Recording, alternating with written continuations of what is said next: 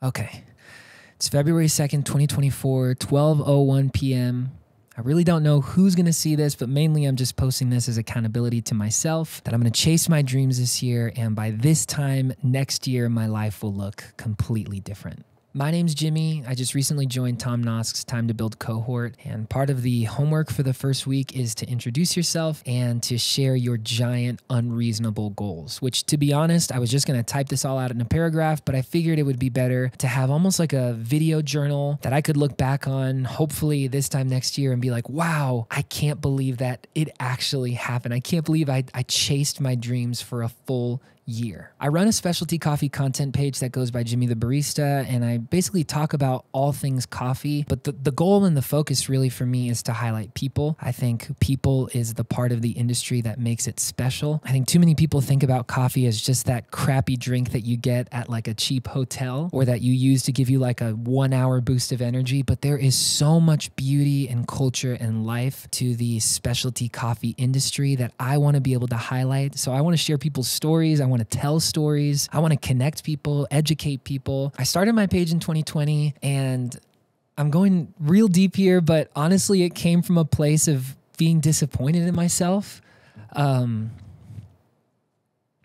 disappointed in like thinking that I should have been further along in my life by that point. And I was 25 at the start of the lockdown. And so I just thought to myself, I thought I would have made it by now. Like I thought I would have achieved my dreams and my goals and the things that I wanted to do. And it's not that I was unhappy at my job or anything like that. Like I liked what I was doing, but I didn't feel satisfied in terms of like what I craved as a dream. So during lockdown, I decided I'm going to start a coffee page because it's the thing that I really enjoy talking about, but I don't know anything about cameras, photos, video, editing. And I hopped on Skillshare, started learning YouTube University, following my favorite creators, and just tried to mimic and learn as much as possible. Then as kind of like homework to myself, I posted my first ever YouTube video, and that one actually did really well. And I got like 300 subscribers off of it. Although it's like not at all the style of video I want to do, it gave me a lot of confidence. And then with my Instagram page, I just started posting pictures with captions because that's all it was at the time. And I grew my following to about 1,000 followers. So then at the start of 2021, my wife and I were able to put a down payment on a home, which was really amazing. And that was a huge project in and of itself because it was a fixer-upper. And then in the fall of 2021, my wife and I got pregnant, but then a few weeks later had a miscarriage. And that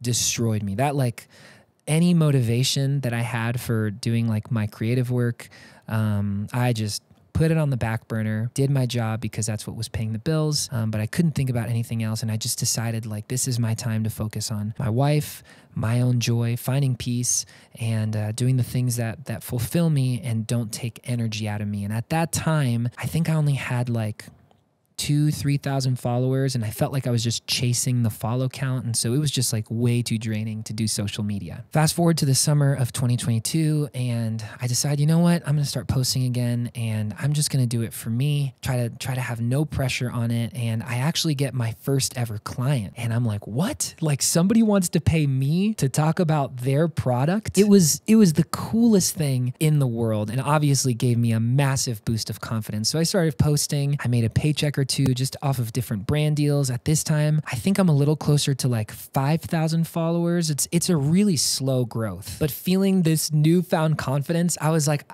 I need to do this full time. Like I need to just fully dive in on myself, bet on myself, trust myself, and say like, Jimmy, you can do this, dang it. Like you can freaking crush this, and you just need to take like a step out into it. So in February of 2023, I decide I'm gonna quit my job and I'm gonna go full time with content creating and social media. And I kid you not, literally the day that I tell my job that I'm quitting, my wife and I find out that we are pregnant, which was amazing. But then also I'm like, what is the timing of this? Like, what did I just do? Should I even quit my job? Is this a sign that this is not the right time to do this? But I remember telling my wife at one point that if and when we have kids, if I'm still doing the job that I'm doing by the time they're grown up, and this is what they know me as, honestly, I'll feel disappointed in myself that I didn't take the plunge, that I didn't take the risk. So I decided to go all in and give it 110%. And what that meant like for me at the time was being a videographer and pitching myself to brands. But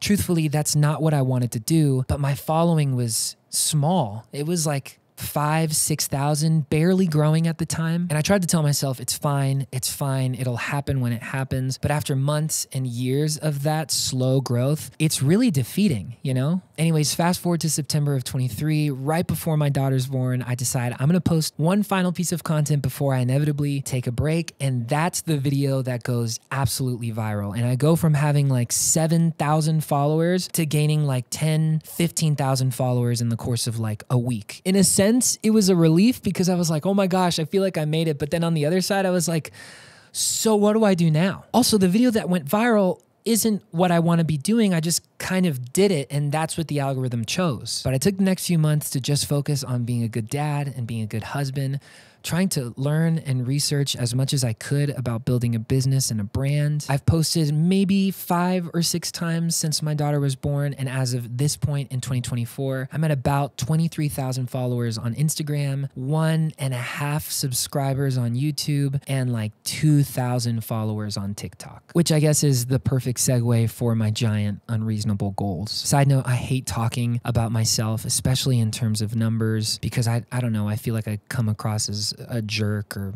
pretentious, and that's just like not at all what I want to do. So I get really uncomfortable talking about numbers and follow count and stuff like that. But I want to speak this out into existence because I feel like if I just say it, I'm at least committing it and then hopefully just speaking it out into the world and believing that it's going to happen. So I have 6 big goals that I've written down. Number 1, make $100,000 of income. Number 2, hit 100,000 followers on IG. Number 3, hit 10,000 subs on YouTube. Number 4, travel to 5 different countries. Number 5, go to an F1 race because I love F1. And number 6, run a marathon. So how do I plan on achieving these goals? And just so you know, the how is probably the scariest part. Number 1, I'm going to create and launch products and services that I'm passionate about because honestly, I hate working as a freelancer and my dream is to be a self-sustaining business. Number 2 and 3, post 1,000 pieces of content across all platforms, whether that's on Threads or YouTube Shorts or Reels or long-form YouTube videos, podcasts. Number 4, buy plane tickets and create opportunities in other countries. Number 5,